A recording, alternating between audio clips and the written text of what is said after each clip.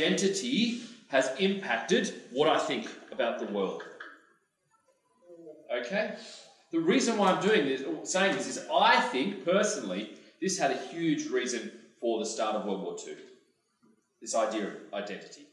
All right? And in order to do that, we're going to have to go right back to even before Napoleon. So remember World War I, which we learned all last term, happened 1914 to 1918. We're going to go back right at the start of the 1800s.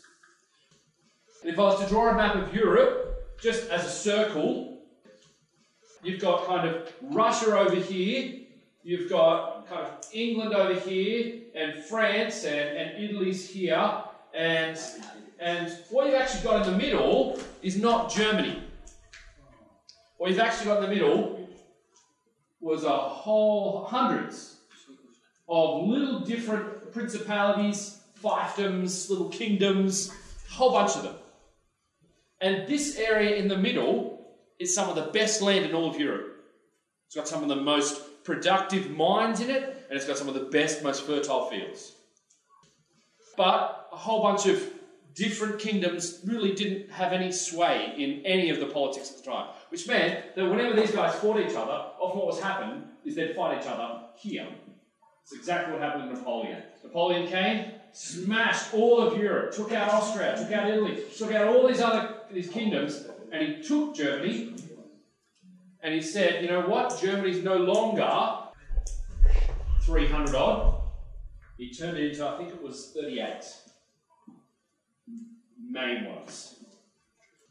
So we're talking 1815, 1814 kind of area. Time. One of the main ones was Prussia.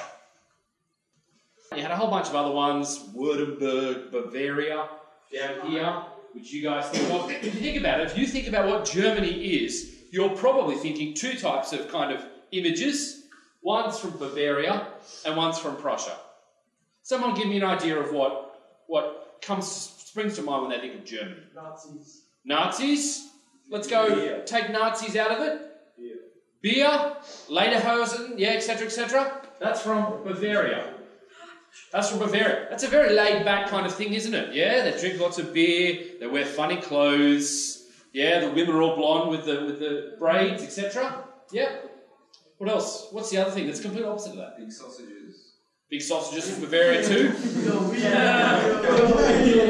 What else? Yeah, no, they get their massive bratwurst and stuff. I know what he's talking about. That's all Bavaria. What's the other kind of Germany kind of image that we get in our head? Cars. What about the cars?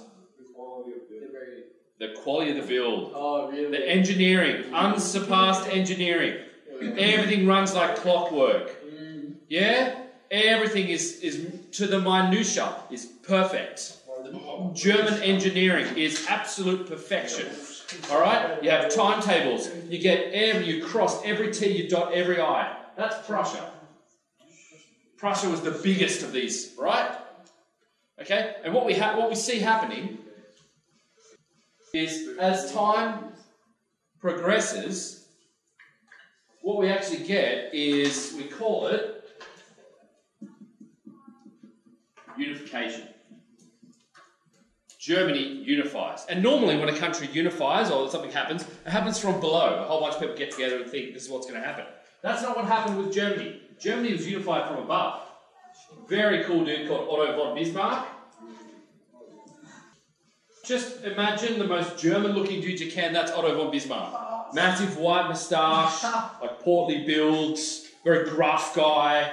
Brilliant, very smart, but also a bit of a tool as well. His neighbours didn't like him because he used to ride his horse to their property, and rather than getting off his horse and knocking on the door, he'd shoot the windows out of the house to get their attention that he was down waiting for them. Like he was a hard-drinking, very German, brilliant kind of statesman. He's the one that kind of engineered this thing. He's Prussian. He's kind of second in charge in Prussia. Prussia has a king or a Kaiser. Prussian Kaiser Wilhelm I. And that's actually where the word king comes from. Caesar, yeah? Everyone knows Caesar? Kaiser, that's where it comes from. Kaiser means king. Right, so Kaiser Wilhelm I really likes Otto. Otto basically manages to engineer unification. He does it by doing this. You've got Austria down here, you've got Prussia up here, you've got Denmark up over here, a little area called Schleswig-Holstein here, which is kind of part owned by Denmark, part owned by Prussia, and you've got France over here. And then you've got a whole bunch of little kingdoms left. What he does, because Austria is really involved in a whole bunch of these areas, Bavaria and Württemberg and the likes, they really like Austria. They prefer Austria over Prussia. So what he does is he starts a war with Denmark over this area, Schleswig-Holstein, and he wins. Prussians are very militaristic.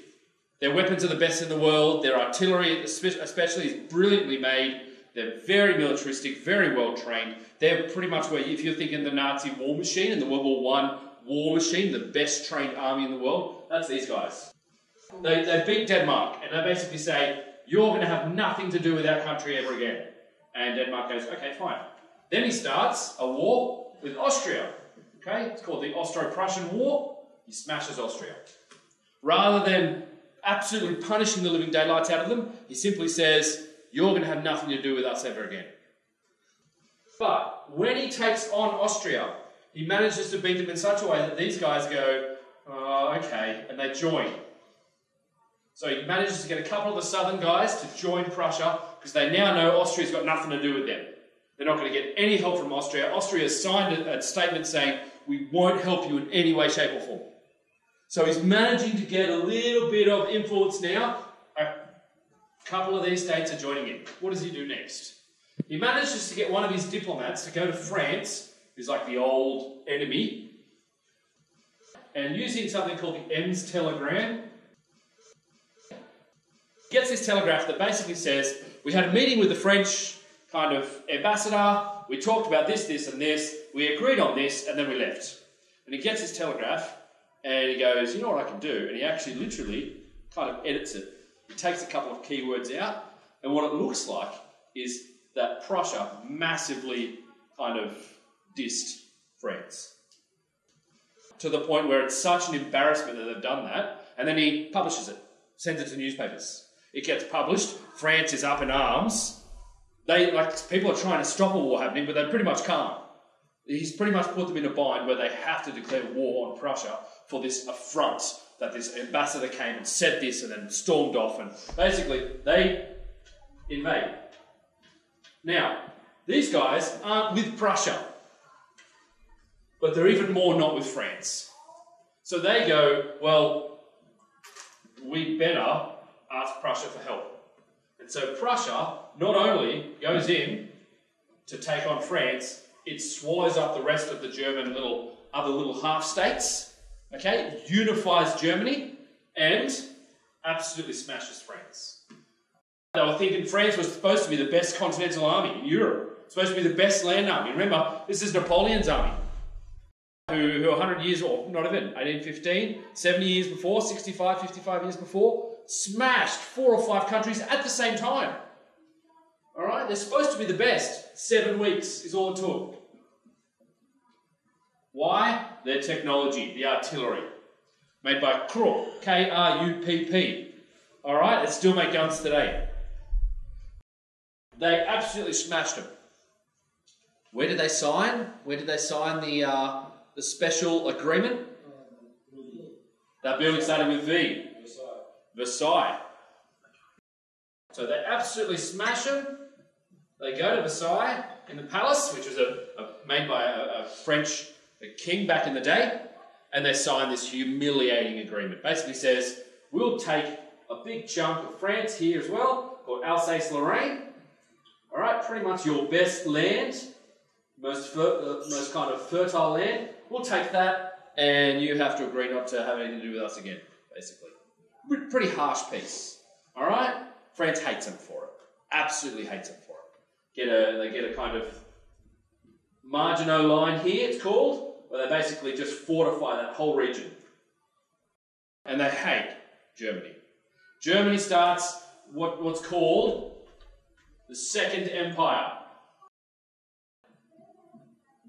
The Second Empire. Another word for rule, the Reich. 1871. We've got this new glorious empire. Remember, what have they got here? What's in here now? What did they have though? Good land. Massively good land. Really fertile land, really good mines. And they're now unified. So Russia's over here. Russia's like a sleeping giant. They call it the big bear of Europe. Okay? Huge. Heaps and heaps of men. Basically, it's medieval. No technology. Autocratically ruled by one dude, the Tsar. Most of them are farmers. Most of them are basically slaves on the land.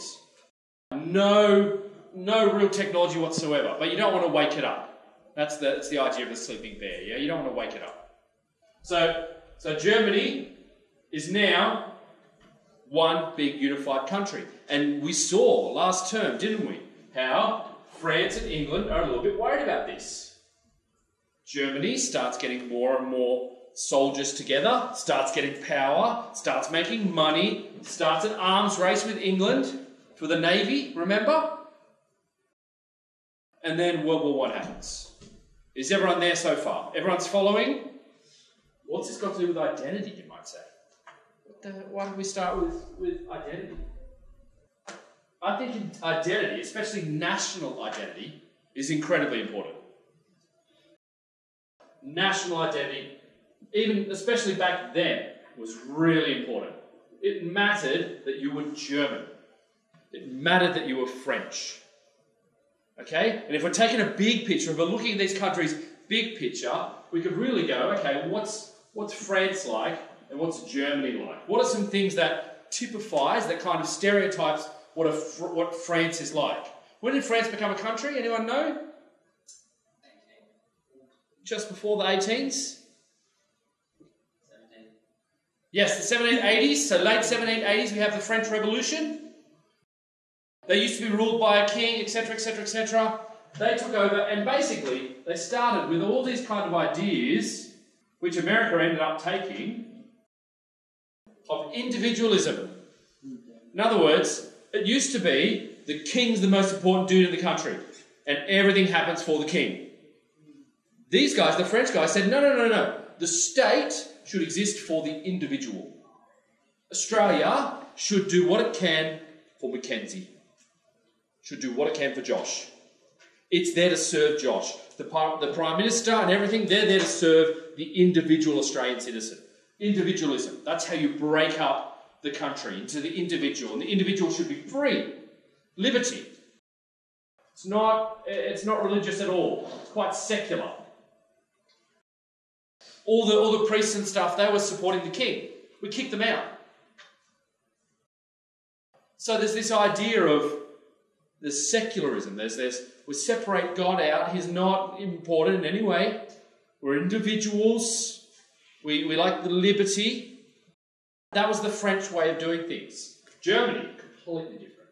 Germany is very authoritarian. You've got person in charge is in charge for a reason.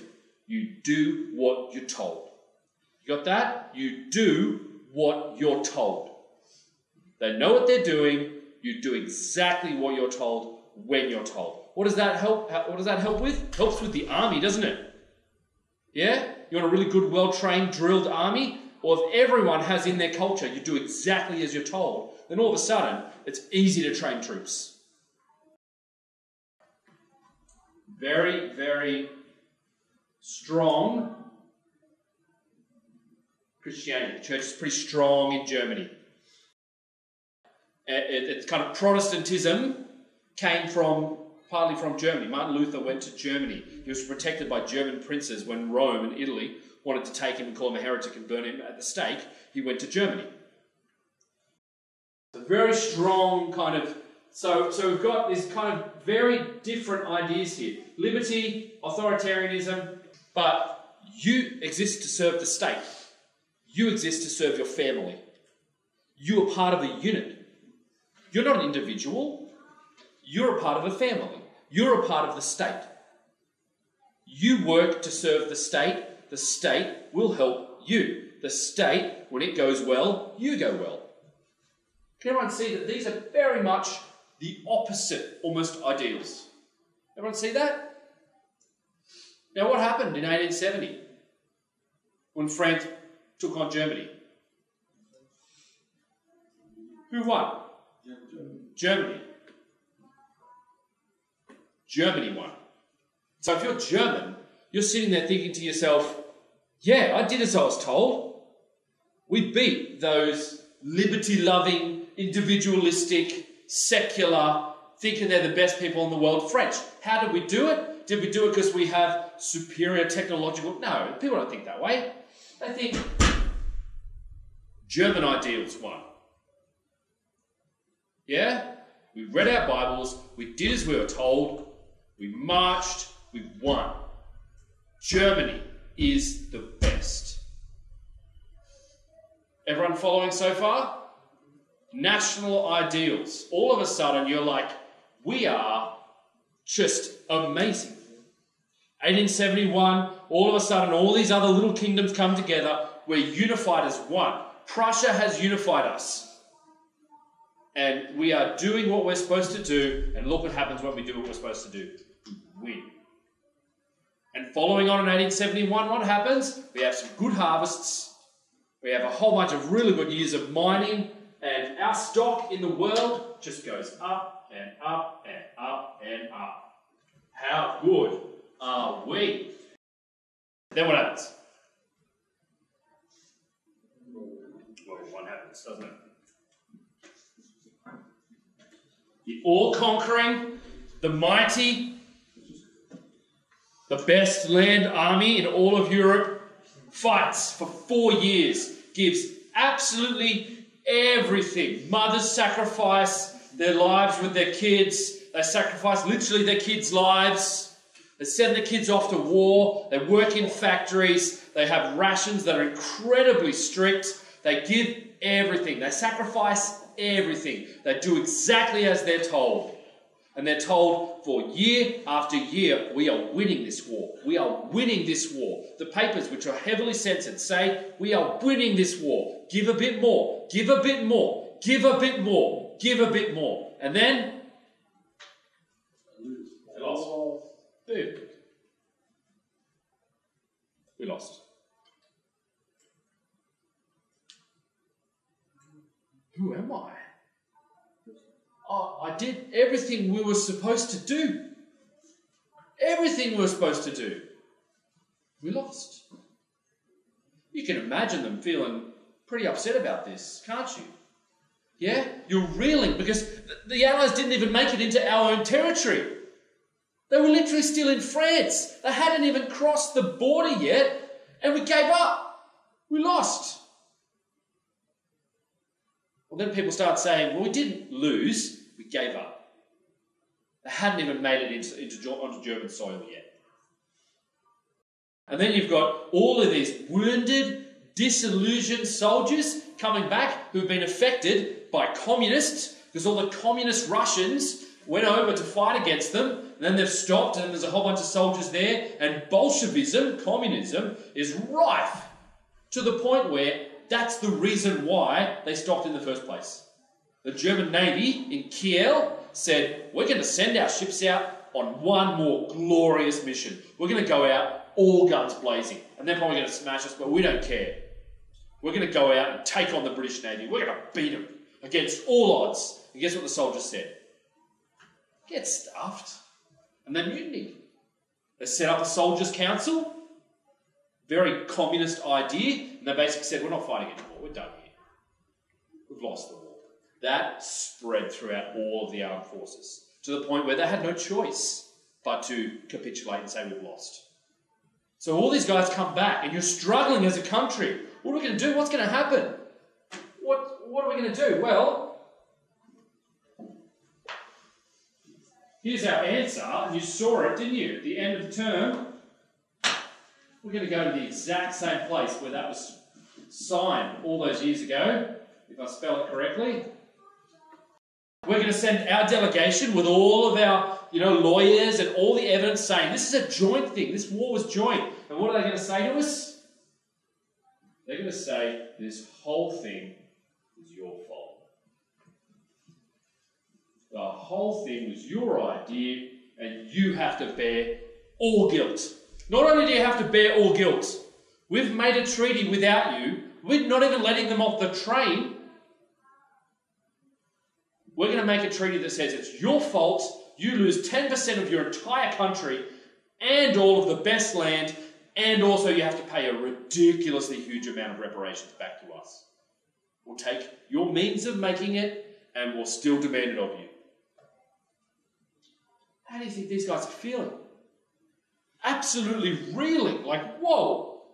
Not only that, we have decided, Germany's decided, what we're going to try out is something we have never done before. We're going to have a democracy. Maybe that'll make them a little bit less kind of, they'll go soft on us if we have a democracy. So we've already started this new kind of system of government, democracy. Never tried it before. Never happened. These guys, America's had it for 300 years, 200 years, sorry. All right, not even close. Not even 150 years, whatever. A long time compared to us starting it in 1918, literally. Okay?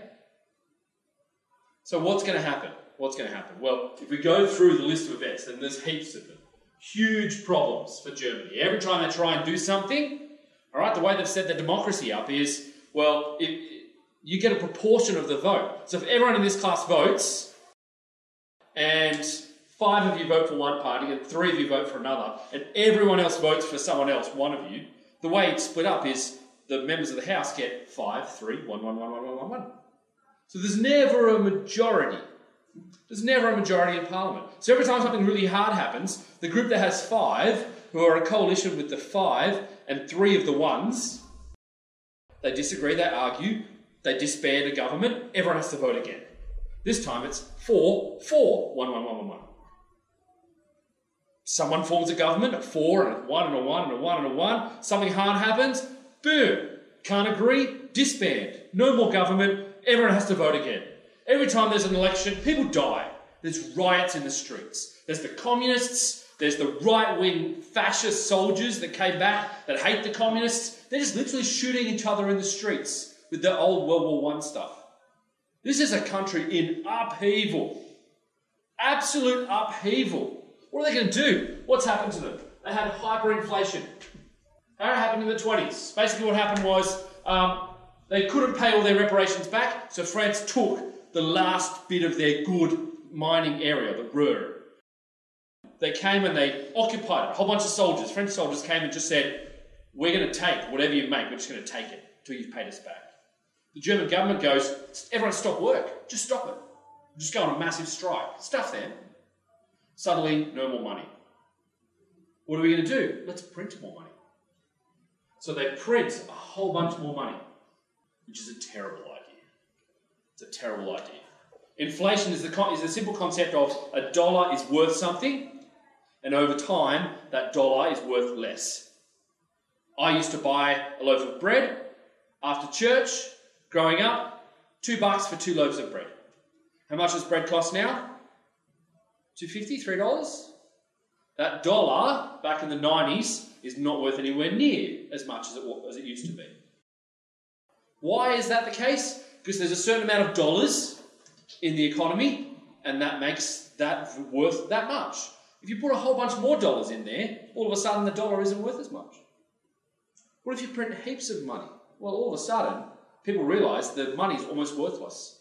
And that makes it even worth less, and then worth less. So people were going to buy bread with wheelbarrows full of money. Children were playing with money in the streets as paper because it was cheaper than getting actual paper.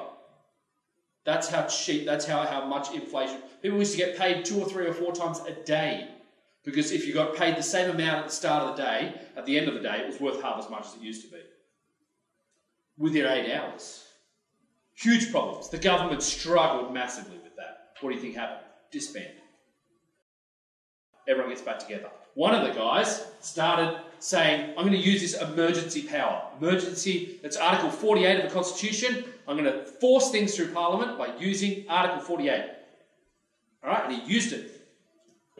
Bruni was his name. Hyperinflation. What happens after hyperinflation? They kind of get it together towards the end of the 20s. Then all of a sudden, what hits? It starts with great, but it was a recession. The Great Depression hits at the end of the 29. It's a big problem for Germany because Germany borrowed a whole bunch of money from America to get back on equal kind of footing. And then the Great Depression happened. All of them were called back with their interest. Germany was stuffed. Germany had unemployment of 33% at one stage. 1 in 3 people in Germany didn't have a job. They were struggling. Absolutely struggling.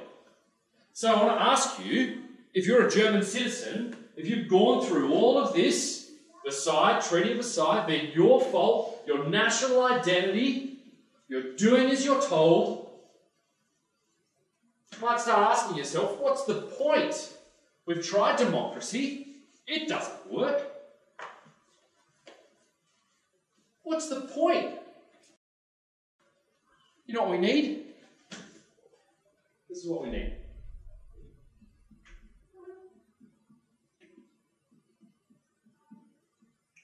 We need strength.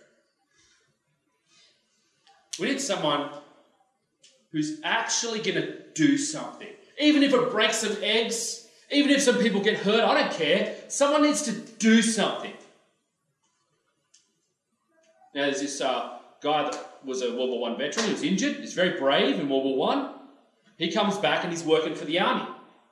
He's working for the army in the early 20s. And what he's doing in the army is he needs to go out. He's supposed to infiltrate the far-right national kind of groups and see if they're dangerous or not.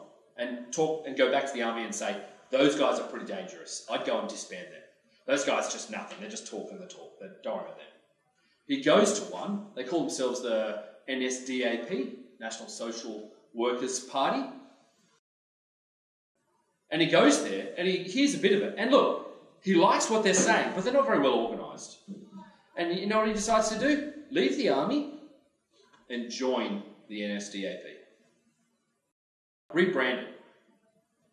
He joins the Nazis. He reorganises them. He tries to actually take over one of the state governments. He actually literally tries a coup. And it fails. A bunch of people die. He gets taken to court. He stands there before the judge. The judge is on his side. The judge knows this is what we need. The judge is a right-wing guy. He stands before the judge and he basically says, this whole thing's a joke. This whole thing's a joke. That government is a joke. He starts saying things like, you know what? This is a joke. We didn't lose World War I. We were stabbed in the back. By the Jews. By that ancient enemy that all Germans have kind of in there, anti-Semitism. They stabbed us in the back. The Treaty of Versailles should not only be not kind of upheld, we should actively work against it. It's a joke.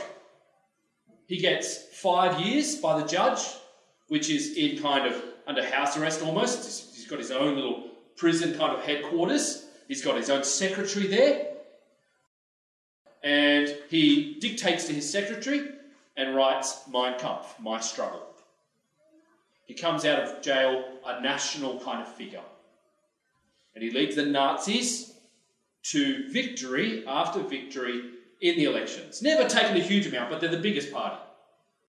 And then eventually we have a huge fire in the Reichstag, in the national parliament, and he uses that as an excuse to invoke Article 48, like Bruni did before him, and he passes what's called the Enabling Act. The Enabling Act is, I'm in charge. This is an emergency, I'm in charge. Parliament now doesn't matter. I will hold these emergency powers until it's necessary and everything's finished, and then I'll give them back. Does he ever give them back? No. Okay? That's a very abridged version of what we've got. Now, you might think to yourself, well, why did people listen to him? Have a think about it. Have a think about their national identity. They used to be great. They used to be the strongest army in the world. How? By doing what you're told. By not asking questions. And all of a sudden, you've got a man standing there saying to them, I will restore you to your former glory. All that stuff that happened, all of that is the fault of someone else. It's the fault of the Jews. It's the fault of the English. It's the fault of the French. It's the fault of the Russians, the dirty communists. We need to be number one again. We need to rise from these filthy, backstabbing ashes over here of the last couple of decades. We need to rise, and we'll do that by you doing what you're told. Just do what you're told. See some dodgy stuff over here, different minority groups getting sent away to camps or various other things. There are certain necessary measures that need to be done. But I'm a strong man. I will do what's necessary, and we will rise, and we will take our place at the top. And we'll do that because Germany is the best. You all know it. You all need to wake up, unite, and actually go and do this. And that is exactly what happened. Exactly what happened. All of a sudden, the Nazis are making hard decisions, and a lot of them are coming off. A lot of them are coming off. He's just getting stronger and stronger as a country. He's building massive autobahns. He's saying it's for all of the industry to go to different places, all of the trucks. You know what else it's good for? Tanks. It's great for tanks. He's ignoring the Treaty of Versailles. He's retraining the army. He's remilitarizing the Ruhr, that region between France and Germany, which is supposed to be a demilitarized zone. No, a whole bunch of Germans there now. France is not doing anything about it. Why? They're struggling with the Great Depression. England's struggling with the Great Depression. America's struggling with the Great Depression. They've all got their own problems to deal with. And so Germany's going from strength to strength. And this guy, this strong man, he's doing stuff and he's getting results. I mean, sure, Jews are disappearing in the middle of the night. Sure, homosexuals, political enemies, communists, they're all being taken away and put somewhere else. And sure, human rights, but you know what? There's prices to be paid.